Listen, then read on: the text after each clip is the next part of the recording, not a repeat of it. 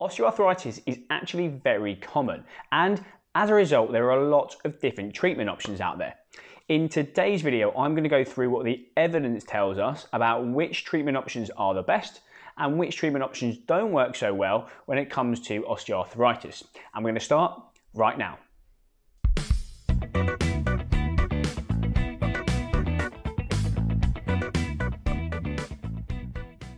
Very recently, in 2018, the Royal Australian College of GPs did a huge study on all of the treatment options available for osteoarthritis, and they broke them down into 5 different categories. They had strong recommendations against treatment, conditional recommendations against treatment, then there was a group in the middle that was pretty inconclusive, and then they had conditional recommendations for and strong recommendations for treatment.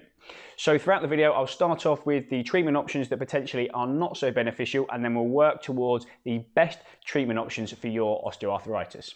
There is a link to these guidelines in the description below, so feel free to have a look at your leisure. They have gone through every single treatment option available. Some are quite common and some are not so common. So in today's video, I'm going to touch on the ones that I get asked most about as a clinician, and hopefully the ones that you are most interested in as well. We're going to start off with the strong recommendations against. Now, there were a couple of things that stuck out for me. The first one was the use of opioids, both orally and transdermally. They are the pain patches that you can put on your skin. They are some of the strongest medication that you can take and include things like codeine-based medications, fentanyl and morphine. Now, the research suggests that, firstly, they're often not that helpful in relieving pain, and there is a lack of high-quality evidence with regards to their long-term use. We also know that the stronger medications tend to have more severe side effects. The second one in this category was the use of joint arthroscopies. Now, they used to be exceptionally common, and they were often referred to as a clean out or a washout of the joint. So a surgeon would go in using keyhole surgery and a camera and remove bits of joint debris or fraying areas of cartilage.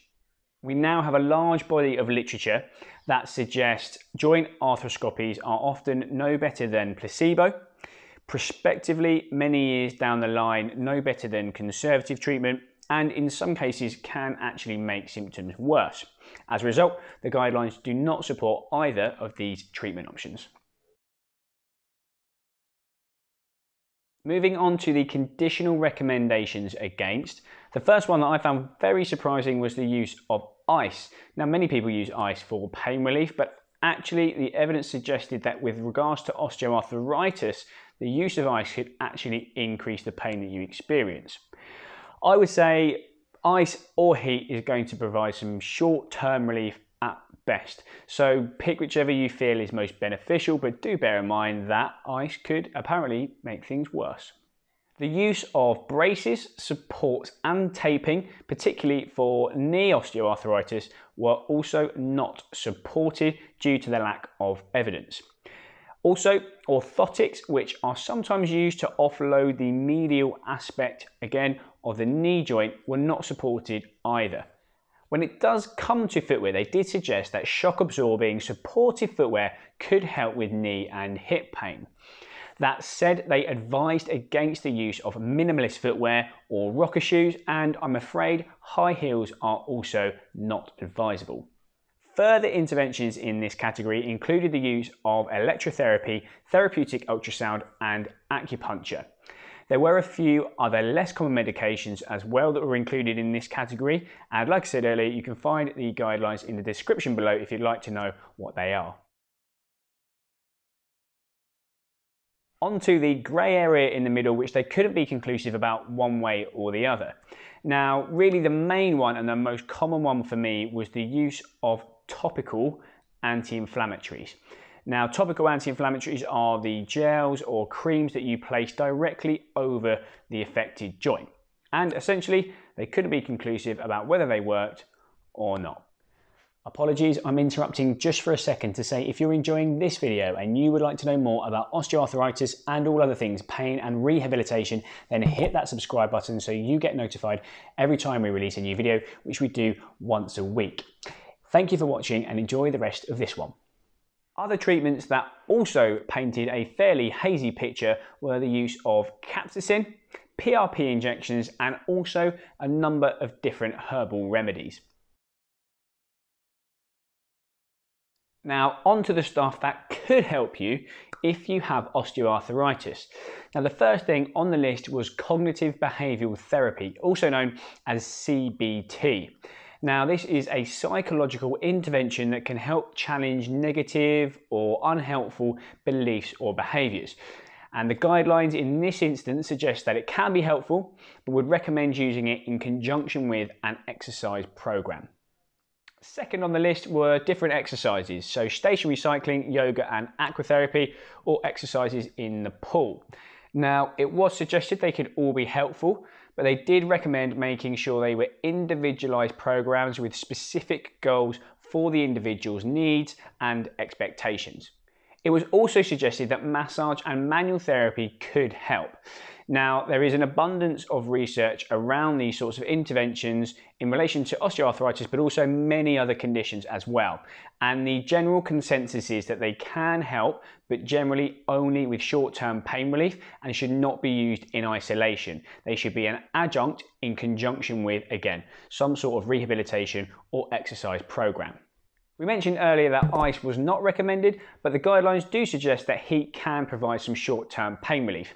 I have found this anecdotally as well. People tend to find it more practical, more soothing, and it can help with that joint stiffness after you've been sat down in one position for a prolonged period of time.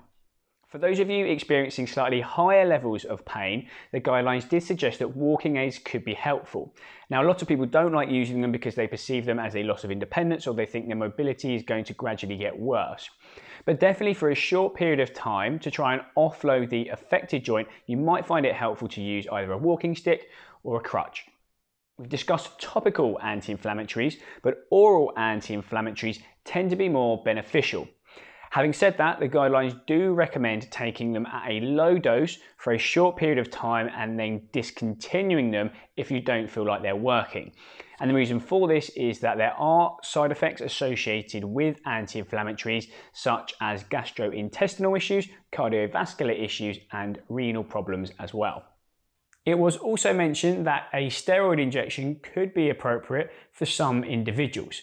Having said that, it's very difficult to know if they are going to work or how long they're going to work for. And as with anything invasive, there are small side effects associated with an injection, things like infection, swelling and bruising after you've had one. The two best things that you can do if you have osteoarthritis in your knee or hip are land-based exercise and weight management, if that applies.